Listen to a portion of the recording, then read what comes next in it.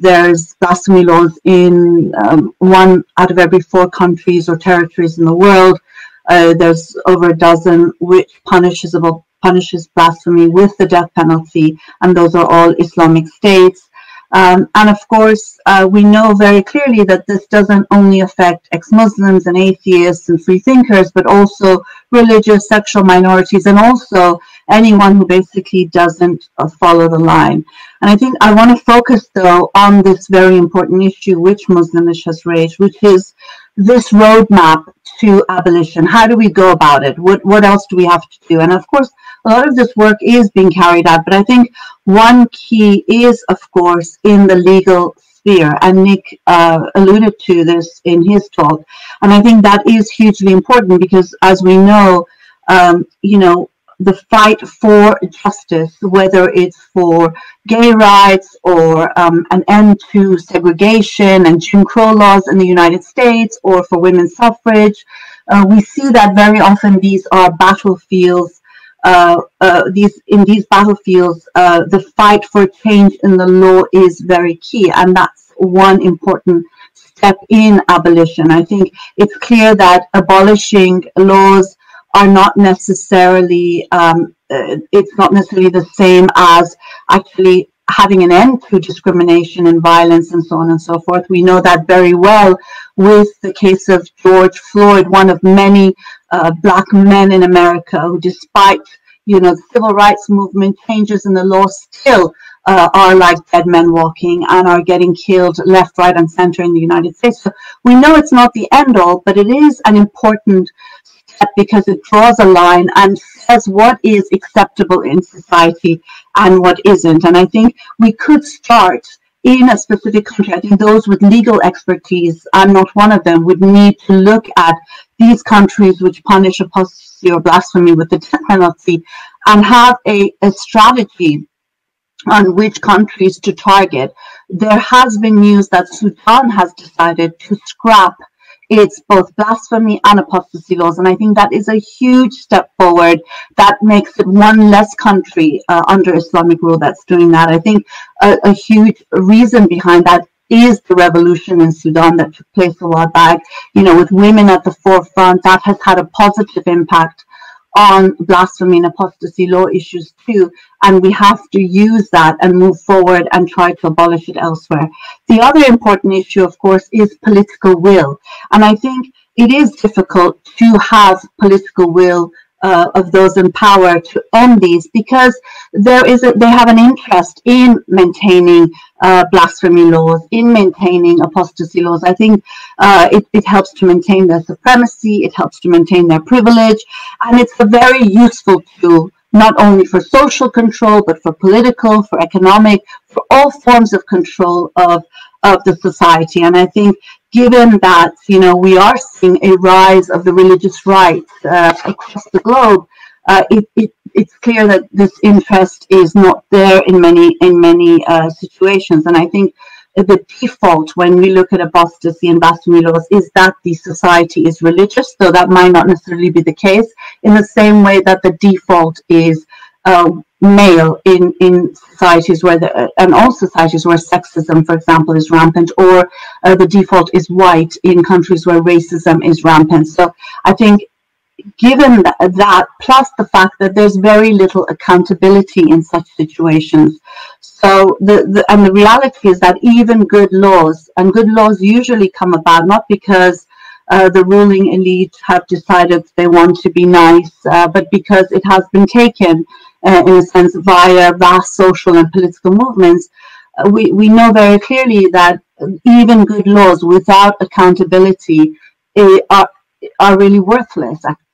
And I think George Floyd is another good example. I mean, I think it's important to mention this tragedy because this tragedy affects all of us in the fight for social justice and the fight against racism, as well as against other unjust laws. If you look at his lynching effectively by a policeman sitting on his neck, this policeman, for example, had many other allegations against him of killing, of beating, of torturing, and so on and so forth, and yet not once has he been disciplined. And therefore, there is this belief by those who are representing those in power and the dominant narrative, that they can get away with literally murder. And we see that even in a place like Bangladesh, where there is no blasphemy law, that the Islamists are able with impunity to murder beloved heroes, really, like Abhijit Roy and others, and the so-called secular government even turning a blind eye to this. So I think, accountability is key. And I think families have a huge role to play in this demand for accountability. If you look at the mothers of Argentina, for example, if you look at, Stephen Lawrence's mother, he was a young man who was killed by racists in London. His mother, has had a huge role in changing the narrative here, and even challenging institutional racism in the police here in Britain. The role families play is key, and unfortunately we still don't have enough families speaking up because, of course, of the risks involved, but also because they feel ashamed of the reality that their children have been charged with blasphemy, apostasy, and the need for families to step forward and to demand accountability, because accountability is so key in being able to gain justice. One of the other things I think that's very key in this fight for getting rid of blasphemy laws is, of course, public outrage. I think, this is one of the key areas, because as I said before, those in power never give up their privilege and their supremacy, on a golden platter. It's very often taken by force by social and political movements. There's a huge difference between force and violence, which is intrinsic in all states, really, but specifically, and more specifically so, in Islamic states. And I think public outrage really has an important role to play in forcing action, in changing laws, in changing culture, and also in making unacceptable what was acceptable possibly weeks or months even before. And I think this sort of public outrage and mobilization is something that we really need to focus on. And I think a lot of our groups are focusing on that. The effects, for example, of apostasy and blasphemy laws on the lives of people. And I think social media can be a great help to us. It has been a great help to the fascists and the racists and the neo-Nazis, Donald Trump one of them. But I do think that it has also given us, those who have no access and those who have no power, access in a way that we've never had before. So we have to continue giving visibility to blasphemy and apostasy laws. I think one of the things that George Floyd's case showed us is that no matter how much they lie about,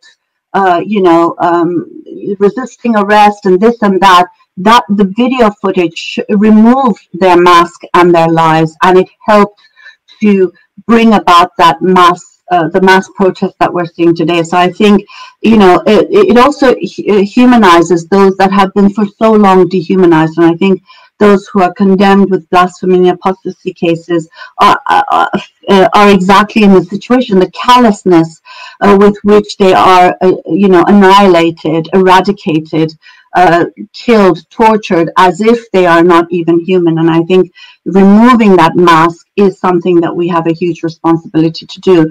And as Ibrahim said completely, is that this is not something that only ex-Muslims or apostates and blasphemers can do, in the same way that all the great movements that brought about change, whether it is the civil rights movement in the United States, whether it is the anti-apartheid movement in South Africa, whether it is the fight for women's suffrage, for gay rights, all of these fights included more than those who were fighting for their specific rights. And there is, I know very often we hear this term allies, people who are not who are not Black or who are not ex-Muslim, they're allies. I don't like that term, because I think as human beings, we are invested and we have to have ownership in struggles against blasphemy and apostasy laws, as well as in struggles against racism. I have a problem with identity politics for this very reason as well, because only real victims, and not just anyone as part of the group. The most authentic part of that group is the only one who is able to speak out about the injustice that's taking place.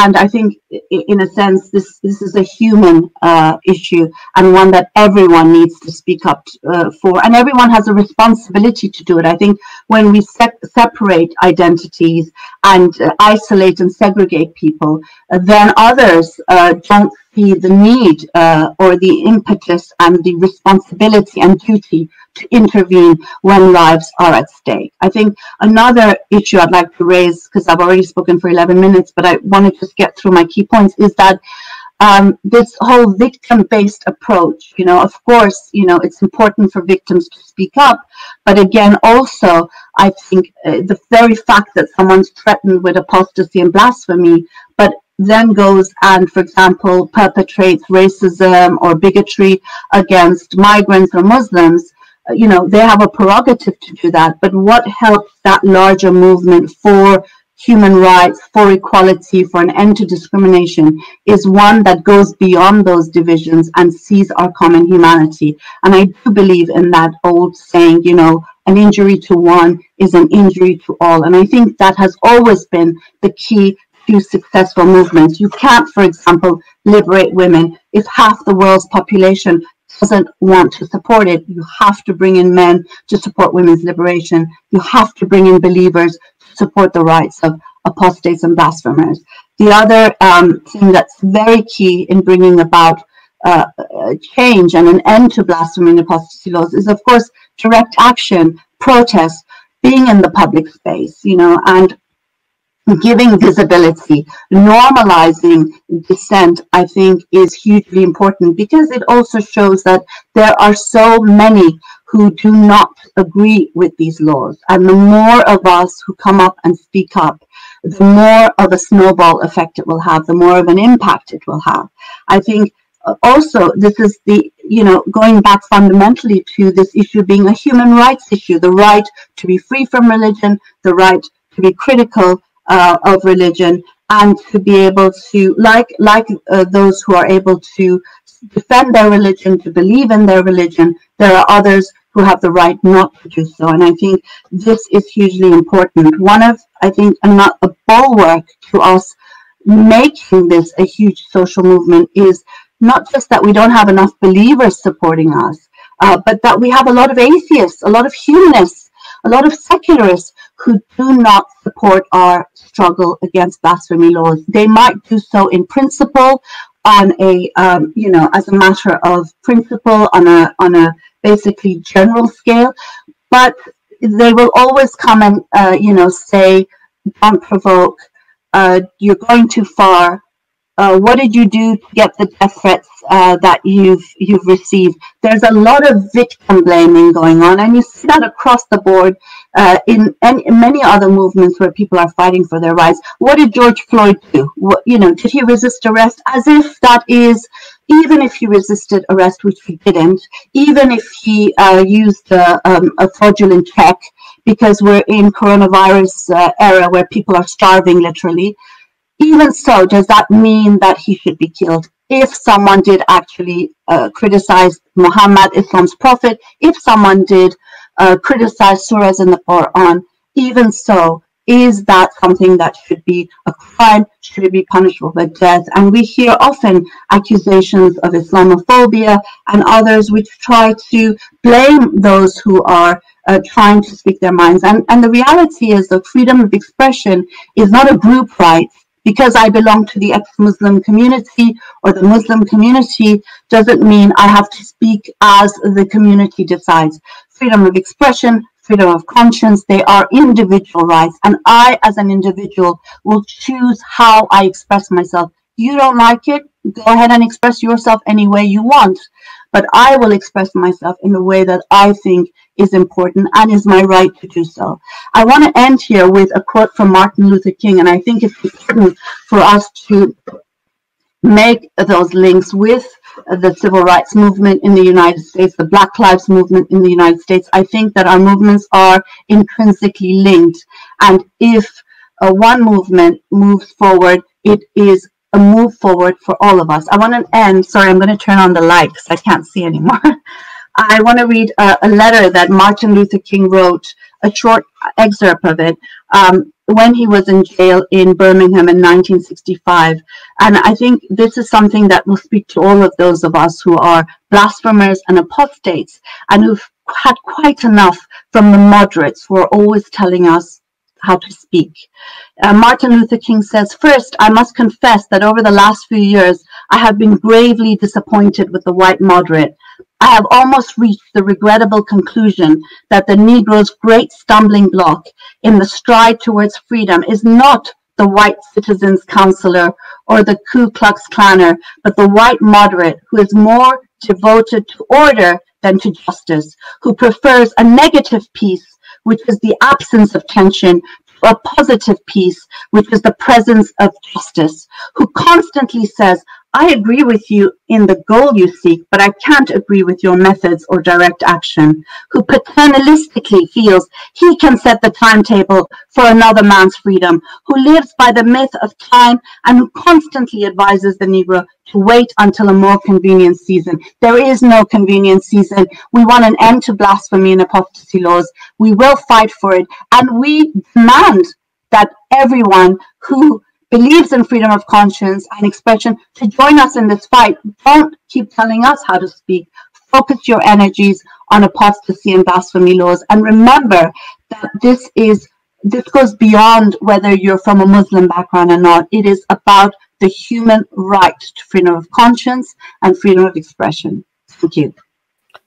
Thank you very much, Maryam. And I love how you connected the struggle of fighting against blasphemy laws with today's struggle in America against racism and police brutality, etc., systematic racism, and how the blaming of victims on the way they're protesting,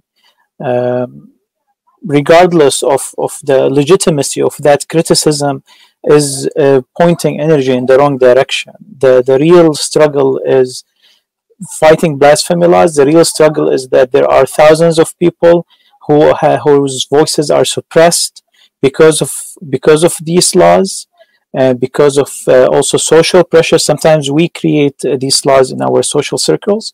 So not only governments should be blamed, also families or social structures that create these kind of laws. We've had a campaign recently called "Shunning is Psychological Torture." So using shunning as a method.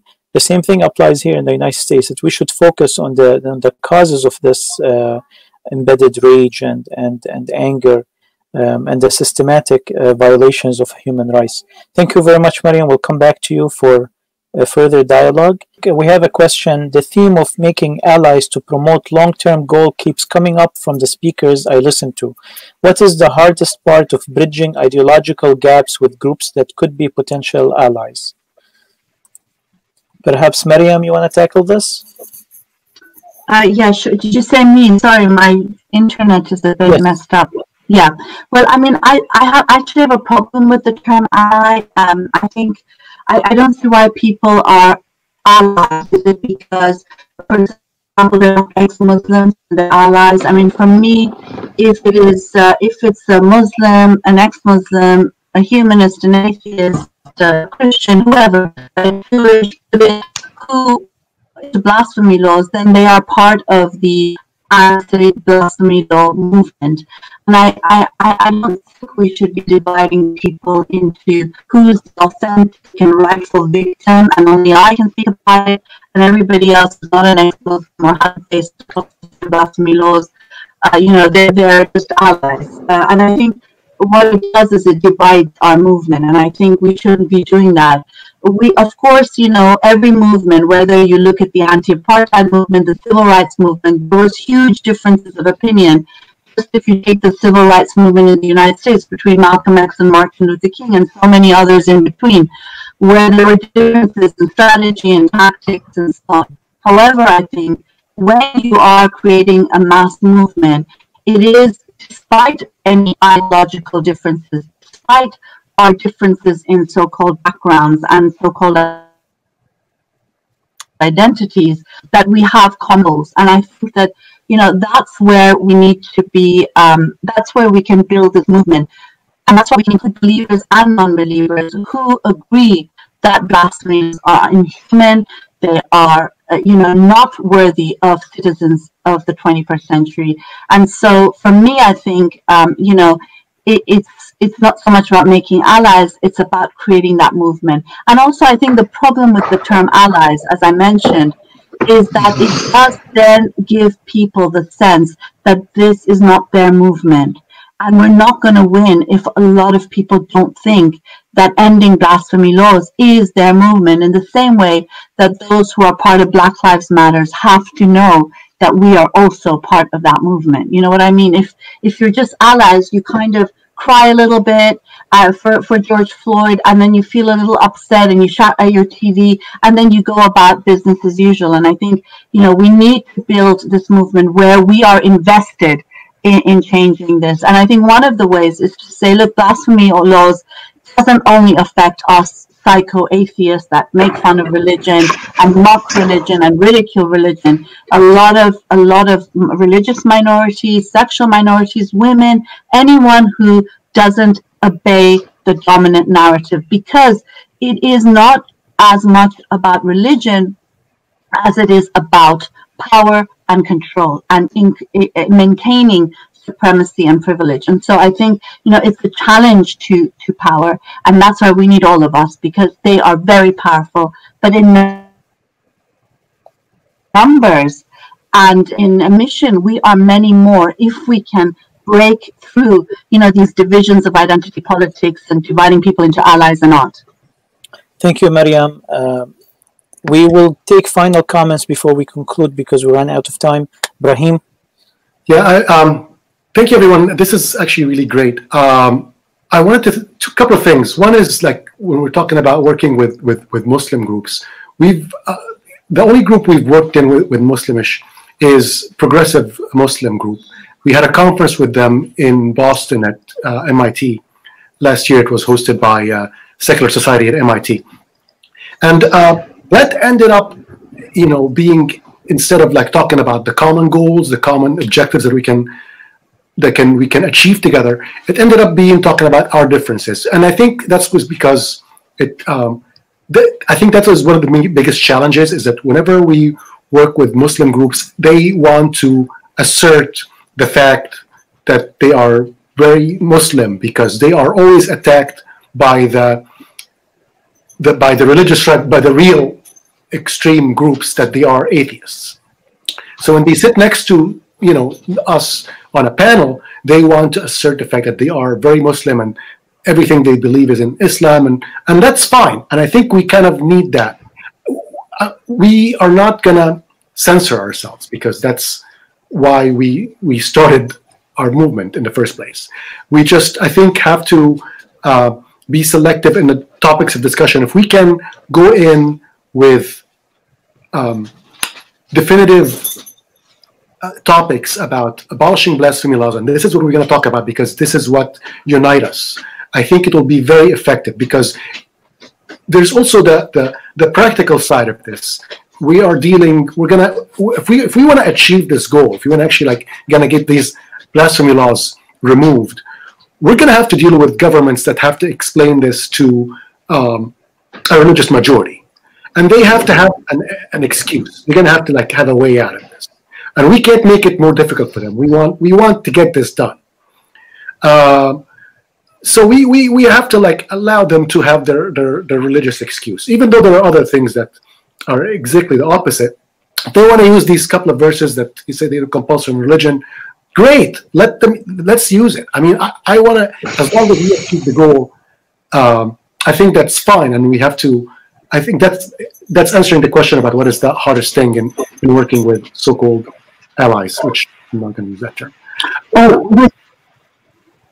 Go ahead. Can I just say 2 or 3 things about this? I mean, one of the things is that I think that, it's not accurate from my perspective to say that there's a religious majority, because I think that very often because, there is a dominant Sharia law and a religious right in power, that it gives the impression that they are speaking on behalf of a majority. And I'm not sure if that's the case. And I think very often we do see, if you look at revolutions, for example, or uprisings in the Middle East, in North Africa, very much so, they are not religious uprisings and revolutions. They are very secular, they are very modern, they are very progressive. And I think that, we need to take into account that just as Trump doesn't represent all Americans, and that religious right in that country, and we're seeing another face of America, though, everyone's always fed Trump and the white power type of people, that there are many different countries in every society, including those we come from, or, that are Muslim majority. That's one. The other thing I want to say is, I do want to challenge Muslims, because I think that, at least from my perspective, every time there has been a reach out to Muslims, it has been from us, not from them. It has always been from us. And we are always bending over backwards to include Muslims. They refuse to come to many of our events. At Gay Pride, for example, they accuse us of Islamophobia, whilst we defend both Muslim and ex-Muslim LGBT. They will never defend ex-Muslim LGBT. So my thing to the Muslim moderates is the same thing that Martin Luther King said to the white moderates, which is that, I am more frustrated with you than I am with the Islamists, because I know where I stand with the Islamists. But you are constantly making excuses for our expense over our dead bodies. And I think that it's time, and that's what I mean about building a movement. You also have a responsibility in this movement, not just us, because there are also Muslim critics, Muslim reformers who are dying under blasphemy laws, because there are Christian and other minorities, sexual minorities, women who are dying under these laws, and you have just as much a responsibility as I do. And I will raise my hand to you and stand with you always. But how many times have you stood with me? Honestly, there's not that many times. There are not that many times. And I think, they need to start asking themselves very, very strong questions about why they haven't taken part and where their responsibility lies in these apostasy and blasphemy laws. Their silence is killing us. Thank you so much. It's been a pleasure hearing the other speakers. Thank you to the wonderful Muslimish, Ibrahim and Wissam. It's always great to be with you guys and to be part of your important work. I do want to just end by saying, I suppose, one of the things that we often face is that, we're told that we're disrespectful or that we're insulting religious sensibilities, and that there are some things that are sacred and taboo, and that we shouldn't be speaking about those issues. But I think, what's very clear is that what is sacred to one person is not sacred to another. I might be offended by a lot of religious tenets. I am offended by a lot of religious tenets. I come from Iran, and when I pass a mosque, I do feel physically ill. But that doesn't mean that I have to demand mosques being shut down. Of course they shouldn't be shut down. People have a right to their religion. And I would like Muslims to also, look at this from this perspective. You might not like what I say. You don't have to respect what I say. You can argue with me till we go blue in the face. But what I do expect from you is that you respect my right to think as I want and to live as I want, in the same way that I respect your right to do that, as long as we're not harming anyone. And I think that is really key. And until believers join us and take responsibility, the silent, the decent majority of Muslims who, like my parents, like many of our families, who would never harm even a fly, they have a responsibility to speak up in our defense, and not just in our defense, in their own defense, because this is about, that fundamental fight. An injury to one is an injury to all. It's a fight for our common humanity. And freedom of expression, freedom of conscience, these are cornerstones of rights across the globe, and they have a responsibility to stand with us. This is their fight too, and I am waiting for them to join us in the way that we deserve and that they should.